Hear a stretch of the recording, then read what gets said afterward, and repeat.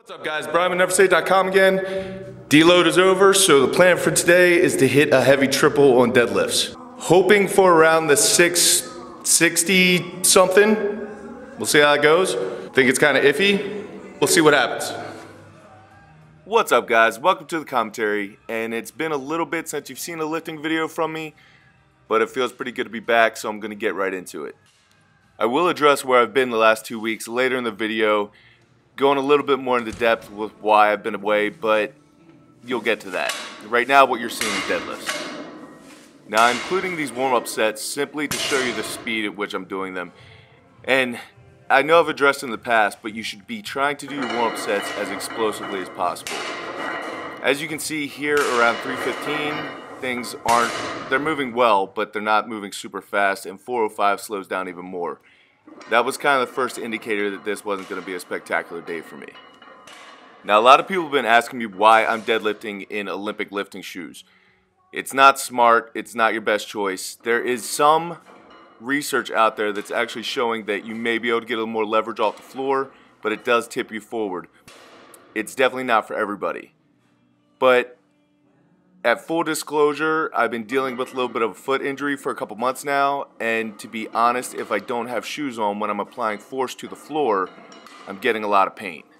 However, as the weights got heavier, I did feel like the bar was kind of drifting out in front of me and throwing a lot of pressure on my lower back. So for the 635 set, I decided to take my shoes off. I did the first rep. When I applied force to the floor, my left foot was in a good bit of pain. So I got 2 and called it a day, but pretty disappointed with that. Well, that didn't go as well as I hoped. 635 for a double is a lot less than I've done before, but first day back, I guess I don't have a choice, I gotta take it. So since moving weights fast was not working out for me this day, I decided to try something I saw on Mark Bell's Super Training channel, which is slow motion deadlifts. So this is 500 pounds, and it felt like it was moving a lot slower than this. I was trying to deliberately slow it down for like a 3-second count on the way up, but now looking at it, definitely moved a little faster than that, which was not the intention. Between that, I was getting stand-up banding crunches for sets of 12, which you're seeing here. I'd recommend them as an ab exercise for everyone who wants their squat and their deadlift to go up. And then sets of 20 on grenade pull-ups. So got 3 sets of slow motion deadlifts, 3 sets of the crunches, and 3 sets of the grenade pull-ups to finish out that day. Like I said, it wasn't a good one, but figured call it a day and see how the next one went. That said, if you're interested in increasing your grip strength, I cannot recommend the grenade pull-ups enough. They're amazing. The main movement on the second day was the axle bench press. Now, the axle only weighs 25 pounds, at least mine do, because it's just a hollow piece of pipe, basically. And so what you see here, if you look at the loading, this is 225, but you see the 10s, the bumper 10s on the inside. I just load them onto the bar at the beginning and treat it like an empty bar, because honestly, my math isn't that great, and my gym math with 45s is amazing, but you throw 20 pounds off of that, and I'm all over the place. Fortunately, my foot plays much less of a role in this day than it does on a deadlift day, so this one went a little better for me.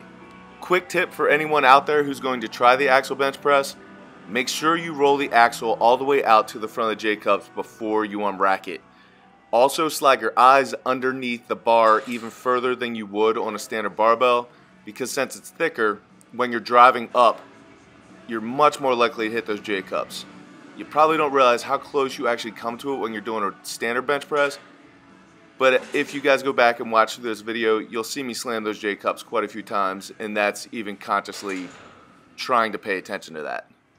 Another tip is to take a piece of tape and mark the direct center of your axle, because there's no knurling. You have no idea where you're actually at, and if you guys pay attention right there, I'm actually off center a little bit. I felt like I was on center, felt like it was all going to go okay, but when it gets a little tougher, you'll actually see the bar drift over to the left, right there.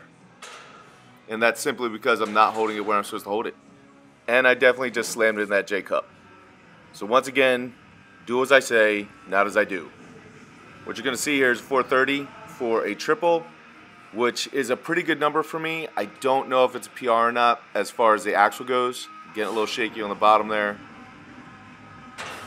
And I went into this third one, didn't know if I was going to get it. Luckily my buddy Billy there didn't grab it, and it all went okay. Happy about that. After that, I moved on to some accessory stuff, but the only thing really worth mentioning is this set of dips. So what you're going to be seeing here for the next couple seconds is an unbroken set of 60, which may not be a big deal to some people, but to me it was.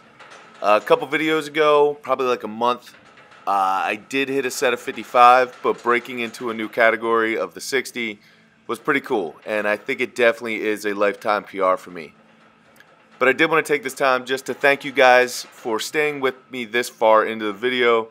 And what I'm going to move on to next is actually me addressing where I've been for the last 2 weeks, what's been going on with my foot, what the injury actually is, and what my plan is moving ahead. So I really appreciate it, guys. Thanks for staying with me. So where I've been at for the last 2 weeks. First week was a deload alpha conjugate, trying to get my foot better. For those of you who don't know, back in September before Nationals, I had hurt my foot, but wanted to compete in Nationals, so drove on. No big deal, was what it was. A month after that, I had Maryland's Strongest Man, so I didn't want to take time off to check it out then. Competed in Maryland's Strongest Man, went really well, happy about it. Didn't help my foot, not at all. But that's why you guys haven't seen me do a whole lot of weighted carries, whether it be farmers, yoke, kegs, stones, all those types of things. And you haven't been seeing me doing much running either. Most of my stuff has been pretty static, and even my conditioning hasn't been a ton of impact. Hate conditioning, hate running worse. Anyway, I took that first week off after conjugate for the deload and kind of expected my foot to improve some. It did not. So then I decided to take another week off just to see if it would get any better. Didn't get any better. Nothing else got worse. It looks like there's an extra bone growing out of my foot. Definitely bumps that shouldn't be there, and one of my toes doesn't work correctly. Stupid toes. So anyway, it is finally time to get it checked out so that hopefully I'll be ready for my contest in late May. This week I'm getting x-rays and MRIs done, and we'll hopefully find out some answers. Anyway guys, if you were worried about it, I'm gonna continue to make videos. I'm probably gonna be focusing a little bit more on the how-to, but there still will be workout videos, much like this one. I was hurt the entire time during this one. Hopefully you didn't see too much of a difference. I think it did affect the deadlift. At least that's what I'm telling myself. It's definitely a lie. Anyway, thank you guys for watching. Please hit the subscribe button. Please hit the like button. If you leave a comment down below, we'll get back to you. Share this with your friends. Get my name out there. Help me out. Trying to help you out. Try to help me out. Come on. So thank you guys for watching. Keep doing what you do, and I will catch up with you next time.